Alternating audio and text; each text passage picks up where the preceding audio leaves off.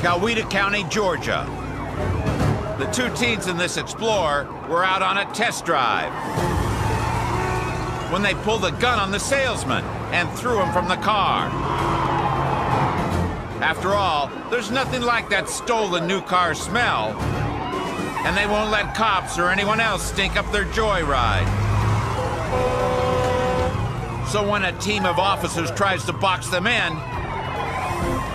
the punks decide to test the limits of the SUV, veering off into a rutted construction area. Oh, go! They roar past unsuspecting workers. The cops stay neck and neck, knowing that the suspects either have to come back out or plow into the woods.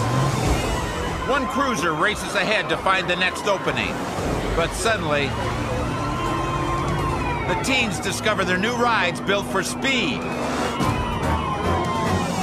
They seem to have bought into the commercials that SUVs can handle any terrain, under any conditions. But here's what the commercials don't show you, and it ain't pretty.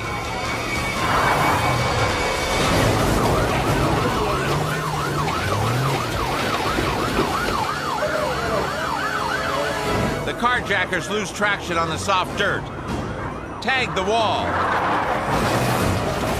and grind the roof into the concrete divider.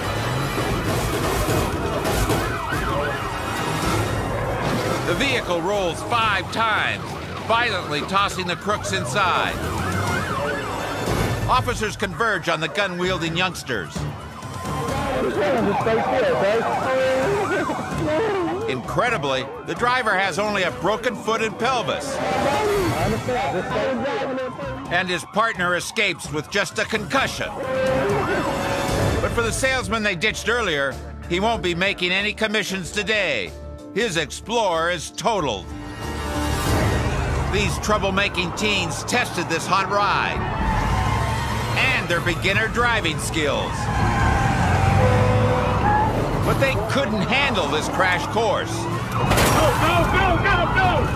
And ended it with a miserable flunk out.